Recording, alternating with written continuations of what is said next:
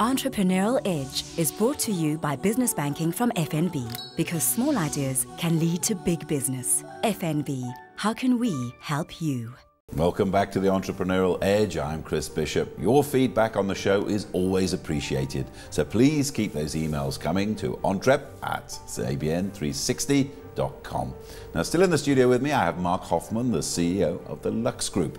So, Marc, let's just recap a bit about what your business is about. I mean, you're all about luxury watches and luxury pens as well, which is a big thing.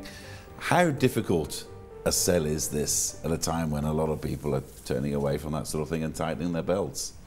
Certainly, I think we took over the business, I think, at a very challenging time economically, globally, and in South Africa, and people definitely stopped their spend or cut back on their spend in the luxury space. So there's a challenge with that. In many ways, it couldn't have been a more difficult time for you to start out at that particular time when companies were disappearing, people were just cutting budgets altogether. How did you deal with that?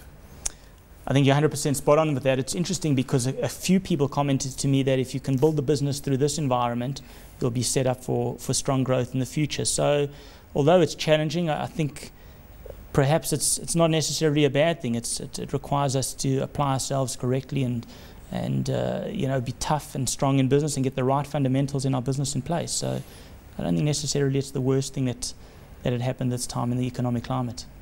I said in the intro that your kind of goods that you sell are sort of things that people, including myself, I've got 2 small children, that's my excuse, look out in the shop window, oh, that's wonderful, I'd love to have that. But unfortunately, we all walk away because the money's not simply around. I mean, aren't you finding that a lot of people, even who could have afforded it maybe 5 years ago, can't afford it now?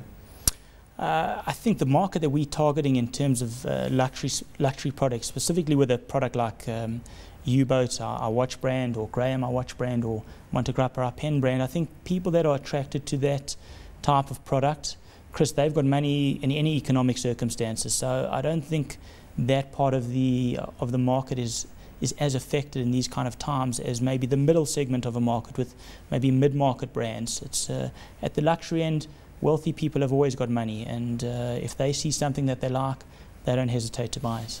And I can point out at this stage of the interview that a pen or a watch we're talking about here is the same price as a luxury car, apart from anything else. Where is the money coming from for these? I mean, what would you say? Just paint me a sketch of what would be a good customer for you. What sort of person are we talking about? I think if you look at it, our brands are really in different phases and have different customer profiles. So I think a brand like U-Boat is appealing to a male-orientated market in the 25 to probably 55-year-old category. It's someone who is successful in business or in the corporate world, but also lives life. It's someone who's got a sense of adventure and individualistic and a sense of style. So there's sort of a crossover with the brand between someone who wants luxury as well as a lifestyle appeal. And I think guys in that segment, that 25 to 55-year-old market, if they've got disposable income, a watch is an accessory or a luxury item that they desire. On the pen, if you look at Monte Grappa and writing instruments, it's probably a little bit more sophisticated, maybe a more mature person. Still connects back to people who do handwriting. A lot of people today don't even never use a pen really, Chris. They involved with technology so much, it's all about touchscreen devices. So I think that kind of product appeals maybe to a more mature sort of client base who appreciates the more refined things in life. But sure, that's another issue for you. I mean, I was reading the other day that people don't want to use watches these days, they've got cell phones. And again, as you just mentioned, with computers and iPads, people don't want to use pens so much. I think certainly someone who's buying a luxury watch isn't buying it to tell the time. That's for sure. They're buying it to make a statement. Well, fair enough. But just talking about brand names as we just have been, surely one thing I've noticed, especially in the last few years, the brand market is getting crowded. Every time I look into a jeweler's window, and obviously I look a lot now, right? But every time I look into a window, there's another half a dozen brands sitting there, and I'm almost having to think, have I seen this one before? Where's it come from? Is it new? Surely it's a very crowded market. It must be difficult for you.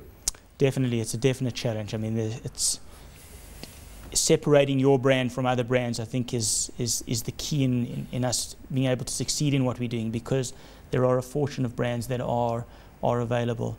And watches specifically over the last few years has become more of a space where brands want to be able to play. I've just returned recently from the Basel Fair in Switzerland, which is the sort of premier watch event of the year, where all the watch brands are on display.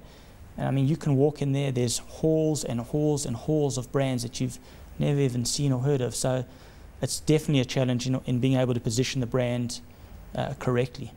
And another problem, which I can see for you as well, is that unfortunately brands are getting to be, what's the word I'm looking for, cheapened, in the fact that there are so many cheap goods, clothes, cheap watches, good brand names, but most people can afford them now. Doesn't that sort of kill a bit of the exclusivity of the sort of stuff that you're trying to do? How'd you work against that? I mean, there's an element of that, and also there's a lot of, as you know, fake brands that come out of places like the East, where people are able to buy a knockoff at 100 Rand or less and be able to use it. I think the markets, if you're positioning the brand correctly, the target market that you're looking that's looking to purchase the brands, understands what the brand represents, understands the heritage behind the brand, the integrity behind the brand in terms of its manufacturing, the quality that the brands are able to offer. So I think that's the appeal to a consumer. Our job is to educate the consumer and consumers and let them know what the brands actually represent, and that's the only way where we will be able to succeed. And one thing we were talking about before the show is that a lot of people who buy your kind of luxury goods, they buy them actually as an investment, not to wear or to write with, as one might think, but they buy them as an investment. Is that correct? Certainly, there are people that buy some of our luxury products as investments. Monte Grappa, we've had our writing instrument brand in South Africa only for about just under 2 years now, and initially the biggest take-up of the brand was by private investors, people who were looking to, they're either collectors, so they're building a collection, or they're actually looking to the pens as a store of investment, where they can buy a collection that's going to hold its value over time and hopefully appreciate over time. How is the corporate market looking for you at the moment? I mean, I remember many years ago you'd go to these corporate events and you'd be quite interested to see what they were going to offer people as a gift, but in latter years those gifts have been a bit thin. How are you finding it? Definitely, I think that the belt tightening you were alluding to earlier has been in the corporate market, significantly in the corporate market over the past 2 years. Can you ever see it coming back? I'm not sure. I think it's difficult to predict where that will go. I think maybe as economic circumstances improve again down the line, when in a couple of years' times, maybe corporates will get back to that.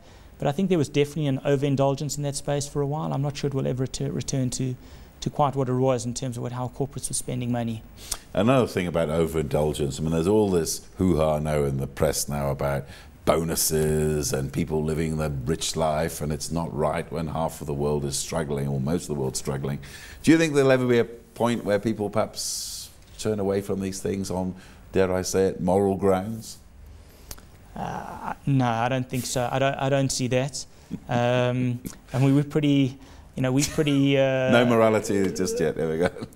No, I think if you've, the way the world is set up is if you're capitalistic and you're prepared to take the risks and create the wealth and add value to an economy, there's no reasons why you shouldn't be able to take that money and spend it on the things that you want in life. So I see guys that are going to be making money, they're going to be succeeding in business. They're going to want exclusivity. They're going to want to be buying items that represent luxury and represent exclusivity. Now, guys making money, you just said it, there's a lot of them all over the continent now. What are your plans for the rest of Africa? What are you going to do? What's your strategy? Certainly, it's a market that we want to tackle. It's there's a vast continent, and as you say, there are a lot of wealthy people on the continent.